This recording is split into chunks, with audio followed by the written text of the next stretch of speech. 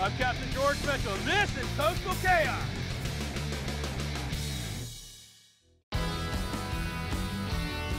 Hey folks, I'm Captain George Mitchell, and today we're going skinny water fishing. Come on.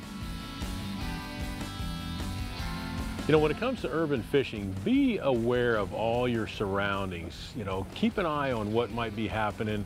You know, look for current, look for eddies, look for stuff, especially around pilings.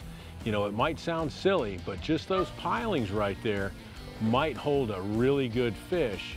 Now take a close look at your piling and see what's hanging off of it or see what it's doing. We're here in Palm Beach and this piling's actually got a bait cage tied up to it. This is where somebody's live bait was, and look at, there's some dead ones floating on the surface. There's even a bird there picking at them. Now this is a great spot to be. That bird's picking at them, which means there's smaller fish underneath it eating that stuff, which means there's going to be bigger fish right around here somewhere. My guess is there's a monster snook laying up underneath that barge. Coastal Chaos, tips for serious saltwater anglers.